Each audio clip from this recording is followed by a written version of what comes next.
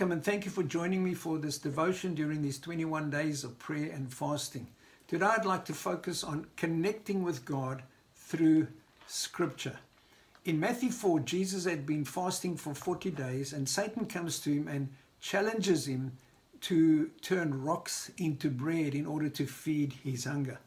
Then Jesus rebukes him and he refers to Deuteronomy 8 verse 3 and he says, "It is written, man does not live by bread alone, but by every word that proceeds from the mouth of God." We are encouraged to feed our spirits and nourish our souls by connecting with God through Scripture and reading the Word of God and allowing the Word of God to speak to us personally and individually.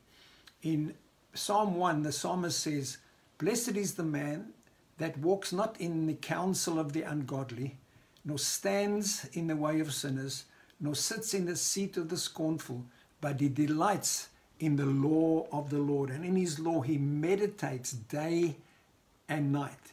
Then he promises, "He shall be like a tree planted by the streams of water, bringing forth his fruit in season. His leaf shall not wither, and whatever he does shall prosper." Isn't that an incredible encouragement? That as we feed on the Word of God, as we connect with God through Scripture, that we will bring forth fruit. We will, the works of our hands will prosper.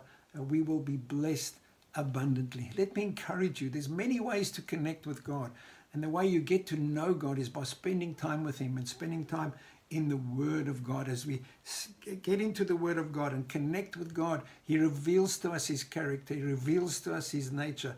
We discover who Jesus is, and He reveals to us His ways, the principles by which He operates. So let's connect with God through Scripture. May I encourage you to do that as often as you can during this time of 21 days of prayer and fasting, to nourish yourself, connect with God in all ways possible, but especially through Scripture. Let's thank God for His Word. Lord, we thank You for Your Word that's been passed down to us through the ages. Thank You for the revelation that comes to us as we connect with You, as we prayerfully consider the Scriptures. Thank You that the Logos, the written Word, becomes the Rhema, the specific now Word of God to us. And I pray that during this time, Lord, that our spirits would be nourished and fed as we connect with You in this way. We thank You for that in Jesus' name.